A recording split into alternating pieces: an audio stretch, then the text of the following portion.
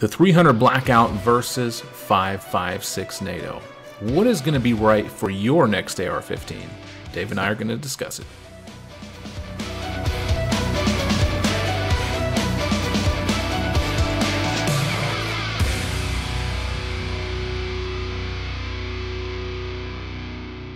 Hello everyone, this is Dave Trillo and you're listening to the Ammunition Guide podcast brought to you by none other than ammo.com. Chris, today we're going to talk about two of the most popular AR-15 cartridges in the country, one of which of course is the king of rifle cartridges in the country, the 5.56. Oh yeah. The other is kind of a newcomer, but it's becoming increasingly popular, the 300 AAC Blackout, to use the full name. And of course AAC stands for Advanced Armament Corporation. God bless them. Absolutely. No, these, like you said, Dave, these are probably the two most popular calibers for your AR-15. And if you're looking for ammo for your AR-15, make sure you click on that link down in the description. Of course, hitting that like and subscribe button helps, but clicking on that link down there, get your free $20 off coupon helps even more, so we can get you more and more content out here. But yeah, I have to say, in my opinion, the 300 Blackout has to be the most successful AR-15 conversion out there, and there are several of them, like the 6.5 Grendel and the Does SPC. it really trump the 22 LR, or are we even counting Okay, that? all right, you got me on that one. I did forget the 22 LR Yeah, conversions. I did too. It almost doesn't feel like it counts. Yeah, But, kind of, but I guess it is technically ammunition. it's true. It does sling lead downrange, so you know you can't go wrong with the 22 LR. But as far as center fire cartridges, let me qualify that there. Then yeah, I think 300 Blackout probably has to be the most successful out of all of them. And it is kind of I mean, I always say, like, so many new rounds get introduced each year. Yeah. And it's like betting on horses, wondering whether any of them are going to become successful. And the 300 Blackout, somewhat recent. I'm totally guessing here. I think it was around '07 it came out. I should look it up. All right, I'm a fool. It was approved by Sammy on January 17th, 2011. So Even newer. Still a baby in cartridge terms. It really is, and like you said, there are so many cartridges that get put out for the AR, and it's like you never know what's going to be that boutique round, and it's like, should you invest in getting a new barrel and a new bolt? Are you going to have to invest in new magazines, which in my opinion is a huge question, because you can find those 5.56 magazines everywhere, but finding, say, I don't know, a 6.8 SPC magazine, not necessarily the easiest thing to do. I think that's the coolest thing about the 300 Blackout, but are we jumping the gun when we talk about magazine compatibility?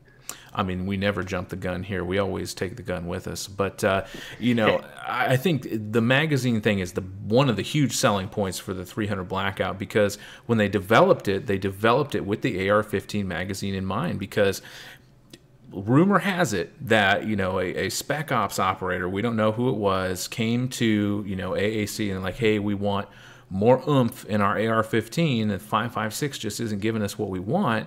And they said, well, they have this wish list of stuff, right? It's like, it's got to use the same bolt, it's got to use the same magazine, and maintain the 30-round magazine capacity, which was the big thing in my opinion. And and then they're Don't like, try this at your local mall Santa. yeah, exactly. It's like, you 6.5 Grendel, 6.8 SPC, they're all great and all, but you're going to have reduced magazine capacity, whereas the 300 Blackout, you can have that full 30 rounds in there. Yeah, really neat. Same mags. Yes. Now, I have heard that dedicated 300 AAC Blackout magazines work just a little bit more reliably. In my experience, not worth the extra investment. Maybe 1 out of every 3,000 rounds feeds correctly. Absolutely. Absolutely. The one thing I'll caveat that with is make sure you label your magazines. The last thing you want to do is to jam a 300 Blackout in your 5.56 chamber. Not going to be a good day. No, that's no more rifle. Exactly. It might make sense to just so you never accidentally do that. And the cool thing is there's a lot of aftermarket parts that you can do that with. I know, like, if you're using PMags, if you like that, they have the different base plates, so you could maybe color them differently for your 300 Blackouts. If you use like hex mags or something like that, some of them even have like little sticker labels that you can put on there so that you never mix your magazines up.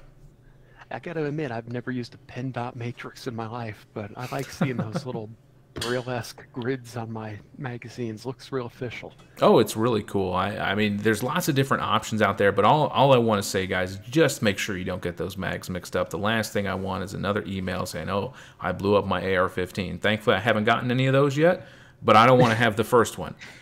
So That just begs the question, Chris, what if I put 223 down my 300 Blackout? So it's not going to be supported by the chamber. When you stick it in there, for the most part, and you're shooting a 22 caliber bullet down a 30 caliber barrel, you're not going to have any bullet stabilization at all. Are you going to blow up your AR-15? Probably not. Are you going to be able to hit the broadside of a barn? Probably not, because there's going to be no twist on that bullet because it's not engaging the rifling at all. So it's basically going to come out and it's probably going to start keyholing. It'll start tumbling end over end. Yeah. So maybe a threat at 5 yards. Maybe. I mean, if you had to, but I mean, engaging in a fist fight. But I mean, at that point, you could just butt stock them if you had to, But of course, a bullet would be a little bit more effective in that situation. But still, it's not something I would recommend. Are you going to completely jack up your rifle? No. You might have a failure to extract, especially if the brass has to forcefully expand around the chamber like that. Probably not a good day for extraction, but are you going to, blow up your rifle? I don't think so. You've touched on the defining difference between these two rounds, and that's their bullet diameters. Mm-hmm. Yeah, that's the big one. You're 22, but here's your chance to actually find America's beloved 30 cal through an AR. And should be the perfect mix. It really is, and it's one of those things. Is like they didn't want to upgrade to the AR-10. I mean, AR-10s are heavier, they're more expensive. You got to buy a whole new platform, basically, and this gives you, really the terminal ballistics of a 7.62 by 39 in an AR-15 package without having to completely mess up the mags. I mean, have you seen 7.62 by 39 AR mags? It looks like about a half circle. Yeah, and though they're reasonably reliable, that's the they're big just question. Never going to be as good as an AK-47. Definitely. Are the external ballistics pretty similar to the 7.62-39? Very close, very close. And I pulled them up because I had a feeling you would bring this up because I know you love the 7.62 by 39. So, muzzle velocity on your typical 123 grain 7.62 by 39 is going to be about 2,300 for the Blackout. Yeah. Now, of course, we need to clarify this as there's subsonic and supersonic rounds. We're only in comparing to 39. We'll obviously only talk about supersonic rounds. About 2,250 muzzle velocity. So, I mean, you lose about 100. Apples to apples. Pretty darn close. I mean, only 100 feet per second. There's no way you're going to be really able to tell the difference between that much muzzle velocity. And the kinetic energy is very similar as well, the muzzle energy. So it really is a very close comparison, and that's what they were going for. They wanted to get those 7.62 by 39 ballistics into the AR-15 package. Man, it makes you wonder what Kalashnikov would have thought. Oh, I'm sure he would not be happy. But you look at the CMMG Mutant or something like that. A legit AR-15 7.62 by 39 conversion, and I'm sure he's probably, taking shots of vodka with Lennon discussing that. The 300 Blackout's trajectory is a little bit steeper than you could possibly expect from your 5.56. Oh, absolutely. No, that really fast 5.56 bullet, especially like the 55 grainers going like 3,200 feet per second, gonna have a flatter trajectory than any 300 Blackout round out there, and that's just straight physics. It's a bigger, heavier bullet. It's going slower. It's going to drop more over distance. And I think, in truth, probably about 250 yards effective range on 300 Blackout. So about half that of the 5.56? Yeah, thereabouts. I mean, you start losing, kinetic energy and stuff like that once you get out that far. It starts to have problems. And, I mean, if we're talking about subsonic rounds for 300 Blackout, that's point-blank indoor range only, if you ask me. Part of the brilliance of the 300 Blackout's design is that the cartridge can accommodate so massive a bullet. I mean, huge range. Like some of the lightest 300 Blackout bullets weigh less than 80 grains. Those are really unusual specialty things. But at its fattest, the 300 Blackout gets to be about 220. Yes, and those things are that's almost unheard of in the ammo world. Oh, it's massive. That's huge. And the cool thing about those subsonic rounds with a suppressor, which is what the 300 Blackout is designed to be shot with, absolutely hearing safe. Now, again, I would never recommend you just go shooting willy-nilly without your ear protection, because hearing loss is permanent as of now. And but I mean, it's like movie level quiet with those 300 Blackout subsonics. It's ridiculous. Have you heard it, Dave? Yeah, it's like chack, chack, chack, chack. You just hear the action moving, and that's it for the most part. And you know, that brings up another point: is the design of the 300 Blackout. Not only can it fire this wide range of bullet weights, it's designed to be fired in an SBR with a suppressor. So unsuppressed, am I going to lose accuracy? What aspects of performance would suffer for not firing it as designed? You're not going to lose accuracy or anything like that. And I get it. Suppressors aren't cheap, and getting a tax stamp for both an SBR, so something under 16 inches, and a suppressor, I mean, you're just throwing an extra $400 at the federal government. And I understand, a lot of our viewers may not look kindly upon having to do that sort of thing. You really want to give them your fingerprints so you can buy a couple dollars worth of steel, really. I get it. I totally get it. And of course, that's up to everybody's own personal decision as to what they want to do. Of course, we would never advocate for doing anything illegal here on the channel. You should never do anything like that, and always follow all of your state and local laws. But even if you've got like a 16-inch barrel 300 Blackout, you're not going to lose anything. But the question is, are you gaining anything by having a longer barrel? In this case, actually, you're not. Like with the 5.56, it was really kind of designed with that 20-inch barrel in mind for the M16. The 300 Blackout was actually designed for about a 9 to 10-inch barrel. That's wild. Yeah. And how does it man? It's so short a barrel. It must have a pretty aggressive twist to stabilize so heavy a 220 grain bullet, and we're talking subsonic. Yeah, absolutely. The twist rate is going to be a little bit faster. I would have to go and check on that for just to be, to quote actual numbers as far as twist rates are concerned. But not only that, it's more the cartridge design itself. It's designed to have that full powder burn in those 9 inches of barrel length. So whereas a 5.56, if you're running like a 16-inch barrel, you'll see increased performance when you move to a 20-inch barrel as far as muzzle velocity is concerned. 300 Blackout, not so much.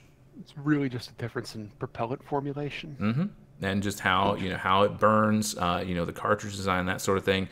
But they basically built it with that SBR in mind, those shorter, compact M4 carbines that our soldiers are running, especially the Spec Op guys who get to run whatever they want, of course. But they have those tight little packages. They don't have to pay out tax stamps like we do.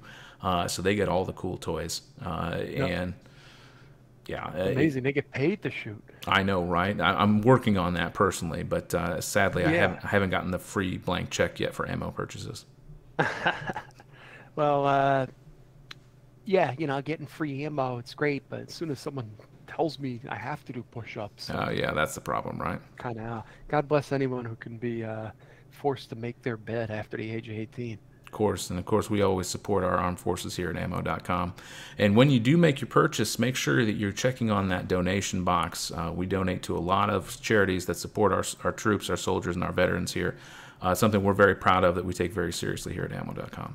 Oh yeah, Wounded Warriors is one of our top, our customers' top picks for charities, and Homes for Our Troops is right up there too. It always makes me happy to see the vet-oriented businesses topping our lists every month. Definitely support that. But yeah, getting back to the 300 Blackout, initially it was kind of designed for that specialized role, but it really has exploded on the civilian market as a hunting round. I think it is really interesting.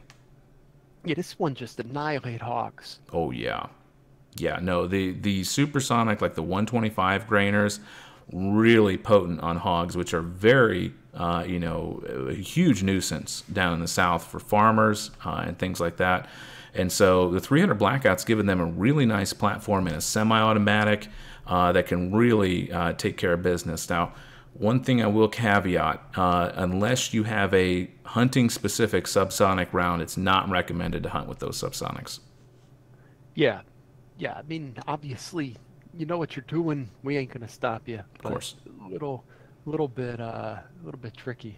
especially when you're talking about the even steeper parabolic trajectory of the Oh yeah. subsonic. Mm-hmm. Even if it's an OT, even if it's open to tip, it's gonna take a nosedive quick. Oh yeah, yeah. You got to be close for those for sure. You got to have a lot of dope on that scope to make sure that you can hit your target if you're taking any type of a distance shot with a subsonic round. You were talking about spec ops guys. Mm-hmm. Do we actually know for sure whether the U.S. Armed Forces have used the 300 AAC Blackout for combat missions? Of course not. You think they would tell us that sort of thing? So it's not. Well, I mean, I'm fairly sure they use the 5.56 in combat. Oh, just maybe once or twice. Secret. Once maybe or twice. Here and there, now and then. But the 300 Blackout, it's still kind of an information blackout on that, isn't it? Yeah, they haven't really said one way or another if they've used it in combat. At least I haven't seen any reports along those lines. Maybe I'm wrong. Maybe somebody down in the comments can point me that direction. That would be great. If you do have that info, post it down there for us. I'd love to see it. But yeah, there's been no confirmed reports that I'm aware of that we've actually used this stuff in combat, but I can't imagine that they would develop it and not have some application. It's kind of like the 6.5 Creedmoor. The Army was really happy with that when that came out, and it's quite the round. I guess you're not going to tell these guys what they can't use on missions. That's for sure. And like I said, they get all the cool stuff. And it was initially developed for that purpose. They wanted to have, better terminal ballistics because they weren't happy with what the 5.56 was doing. And, this is kind of the main genesis for why there have been so many attempted adaptations for new cartridges to the AR-15. Chris, I got to ask, this might be the 300 Blackout's main not selling point. Mm-hmm. Significantly more expensive than 5.56. Oh yeah, that is the one sticking point, if you ask me, for 300 Blackout that it really kind of turns people off. I mean, you're looking at least double the price typically for 5.56, usually around about $1 a round for 300 Blackout with current prices. And hopefully to get better one day. No, let's hope. Yeah, that's not just because it costs more to manufacture it. You're just significantly decreased demand means that they don't have to retool production lines as often. They don't have to, they can bulk sell it. You're just kind of getting fined for going a little more niche with 300 Blackout. It's true, and one way that you can kind of combat that is reloading. Of course, if you've watched any of our podcasts before, you guys will know that I love reloading. It is my thing. And reloading for 300 Blackout can be really fun, really rewarding because you can really tailor those rounds how you want. It will save you some money overall, but in my experience, any money you save, you just shoot that much more. So, but you get to shoot more for less, so you can never complain about that. Can I just use a 308 bullet for any 300 Blackout load? I wouldn't say any load, but yes, you will be using a .308 diameter bullet just like you would for a 308 Winchester or a 300 Win Mag or anything like that. So most of the loads for 300 Blackout are like 110 or 125 grain, but I have seen 147s as well, which the 147 grain Botel is pretty easy to find. Cool. So at least you're going to have an easy time finding bullets. Yeah, exactly. It's one of the most popular reloading calibers, in my opinion, right up there with .224, which is what 5.56 shoots. And you should have no problem finding bullets. Those 30 cal bullets are everywhere.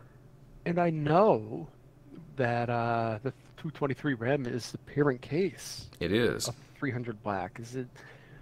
Makes me wonder, can I make my own 300 Blackout brass without going insane in the process? You can, actually. It's not too difficult. I've not done it personally, but it's definitely a project I want to undertake at some point, which would actually be another subject of another cool video we could do here. But from what I understand, you basically just need to chop down the case a little bit on that 5.56 and then run it through your 300 Blackout resizing die, and you should be okay at that point. Just make sure that your cartridge length is appropriate for your loads. Always look at your reloading manual for those numbers because I'm not going to quote them here. Recite the entire reloading data for the 300 Blackout. Well, I may have the Spear reloading manual right here. I'm not going to say that I don't keep it next to the desk just in case. But, yeah, I can promise you I don't have that thing memorized, sadly. We get a lot of customers ask us if they can fire their 300 AAC Blackout we sell and their 300 Winchester Magnum rifles. And the curse of sharing the first number. It really is, and it's kind of the one downside to cartridge naming. if you ask me. I feel like, honestly, in some ways, the NATO naming system is a little bit better because it causes less confusion. But even then, the shorthanded version of those sometimes can be confusing as well, because you look at, 7.62 by 51, which is, 308, and 7.62 by 39. You're like, oh, they fire the same diameter bullet, where actually they don't. Yeah, get plenty of those fellas by 308 for their AKs. And Yep. They get disappointed too. And it's only going to get worse because Wilson Combat recently introduced a 300 hammer, which is going to, if that catches on, it's just going to make life even more complicated for buying ammo. It'll be 357 SIG all over again. Oh gosh, don't. And 445 gap. Let's not forget the 45 gap. Yeah, at least that's so rare now that people might not even find it often enough to mistake it for the real thing. Thank heavens, as far as that's concerned. But guys, just make sure you're buying the right ammo for your rifle. As always, the caliber should be stamped on your barrel, so make sure that you're following that. And save yourself a lot of headaches. To one more question about this: 300 Whisper. Oh yes. So the Wildcat that the 300 Blackout was derived from. That is correct. Yeah. So again, reloaders making history here. So the 300 Whisper was a Wildcat cartridge that they kind of used as a baseline for the 300 Blackout, and they couldn't just take the 300 Whisper and start manufacturing it because it wasn't SAMI certified. It didn't have that industry standard made yet, so they had to make the 300 Blackout instead. Well, that begs the question, can I safely fire 300 Whisper? Because it is factory loaded. We do sell it once in a blue moon, but we still do. Is that safe for 300 Blackout? I would need to double check on that just to make sure that everything is the same. I don't have the 300 Whisper data in front of me, but it should be pretty darn close. If memory serves, I think they are dimensionally almost identical. So it might just be like a 308 versus 762 kind of thing. I'm pretty sure. Again, down in the comments, sound off if you know for that for sure. But of course, we want to share proper information here. So if we've made a mistake, feel free to correct us down in the comments. We always appreciate it. Yeah. So, Chris, I mean, it sounds like a suppressed 300 Blackout SBR is going to dominate for a home defense situation. Dude, it is honestly my next AR build. That's what I'm looking at, to be honest with you. I mean, those subsonics in a self-defense situation are going to be spectacular. Not only is it going to be hearing safe, it's going to be that nice, tight, compact package that you need in a self-defense, home defense situation. And with that suppressor, I mean, you're going to have virtually no muzzle rise on that thing. Your follow-up shots are going to be ridiculously fast. So for a home defense tool, this might just be the perfect package. I mean, it's up there. It's up there with like the 458 SOCOM or something like that. But yeah, I love the 300 Blackout for home defense. It's exactly what the round was made for. It was made for that urban combat, that CQB self-defense situation for where you want fast follow-up shots and low muzzle rise. Those subsonic rounds are going to be devastating on, let's just say, two-legged varmints. Would really do the job. So I can wholeheartedly endorse the 300 Blackout for that. Now, we touched on its suitability for varmints and hogs. 300 Blackout, not a super popular deer cartridge, just like any other intermediate combat cartridge isn't going to be. That said, plenty of dudes are bagging Bambis with the 300 Black. They are, and they're actually starting to offer bolt-action rifles in 300 Blackout. I know Ruger has the Ruger American Predator, if I'm not mistaken, in 300 Blackout. It's either that or the Tactical. I get those mixed up. It might be the Ruger American Tactical that they have chambered in 300 Blackout. I'm pretty sure Savage has one now in 300 Blackout. So it is becoming a more popular deer cartridge. You just got to be fairly close in, and you're going to have to shoot those supersonic rounds. You can't be hunting Bambi with subsonics. Yeah, these rifles must have longer barrels than 16 inches if they're placing a premium on accuracy, or is it really true that if you lengthen the barrel, it's not going to become significantly better? It really depends on the cartridge, and I think for the 300 Blackout, you don't need a super long barrel. That accuracy paradigm is more closely mirrored to the muzzle velocity, because for those long range shots, you want that extra muzzle velocity. So Like I was talking about with 5.56 earlier, you're going to have that higher muzzle velocity with a 20-inch barrel as opposed to a 16. For 300 Blackout, you shouldn't have any problem having a fairly tight package, with the 16-inch barrel. I know a lot of guys use that and are very happy with it. And if you can hunt with your AR-15 in your state, by all means, 300 Blackout's a great choice. Yeah, small, short, compact rifle, perfect for trekking through the brush. You're just going to have to be close. I've got the ballistic data here right in front of me. Those 125 grainers are going to be right around that 1,000 foot-pound mark, around the 150-yard range. So you're going to have to be kind of close, but that's a pretty fairly reasonable shot, especially in the forests here in Indiana. That's, you're going to have a lot of brush, so that shouldn't be really much of an issue. Not too different from what 30-30 hunters are used to accommodating. And exactly. If you would ever hunt with 5.56, that's again apples to apples. Oh yeah, absolutely. Yeah, and 5.56, of course, there's a lot of controversy as far as deer hunting is concerned with that. With those heavier bullets, you should be okay, but most states don't allow it. I've met old timers who toppled whitetail with 22 LRs. I mean, oh again, yeah, I've heard that story too. We have the controversial opinion that you shouldn't break the law here. I know. That's not to say it can't be done. Of course, and lots of things can be done with certain calibers, and we talk about this. I feel like every time we bring this up, hunting bear with a 22 LR, and just because you can do it doesn't mean it's a good idea or it's legal to do so. And yeah, I mean, like you said, it's controversial following the law thing. Look, if you're not a real man and you don't want to hunt bear with a 22 LR, then me and Chris are going to judge you, but not on the podcast. Yeah, absolutely. Maybe in private over a couple beers we could talk about it. But, here we're all law and order on this podcast. Yeah, me and Chris are about to get drunk and make fun of you. Yeah, maybe after we turn the record button off, we could do that. But here, no. Like I said, with a 300 Blackout, probably about 150 yards for a deer. But still, that's more than reasonable, especially here in the Midwest, where most of your shots are probably going to be under 100 yards. Chris, talking about ammo popularity, I think we could say the 300 Blackout is here to stay. You're not taking a gamble on a about to become obsoleted cartridge if you start pouring money into a 300 Black build. Completely agree with you on that one, Dave. You should have no problem building a 300 Blackout. I know multiple companies are now making barrels for it. It's not going anywhere. It's, like I said, it is loved by the shooting community who really just wanted that intermediate 30 caliber package in an AR-15, and it really gives you that power that you want without having to, completely change platforms and go to an AK. Yeah. Well, gosh, I'm stretching my my brain here. I don't know if I have anything else to say about the 300. Did we compare it enough to the 5.56? I know that's the title of this podcast. I reckon we did. I think we did. I think that this gives, everybody who's viewing this, let us know down there in the comments what you think. But I think the 300 Blackout, a great option if you're looking to get a 30 caliber bullet coming out of that AR-15 without having to upgrade to an AR-10 or an AK. But if you love those guns, and by all means go for it. But as far as comparing to the 5.56, I mean, the 5.56 is going to have a flatter trajectory. It's going to have a longer range. It's great for varmint hunting. Whereas, your 300 Blackout, a little bit reduced effective range, but gives you that power that the 30 caliber bullet offers.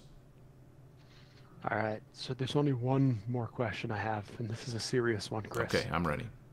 Where can I find 300 Blackout and 5.56 ammo for sale? Dave, you can get all of your ammo here at ammo.com. Make sure you're clicking that link down in the description or the pinned comment. Get your free $20 off coupon. Save some money while loading up on 300 Blackout or 5.56, and we will catch you on the next one.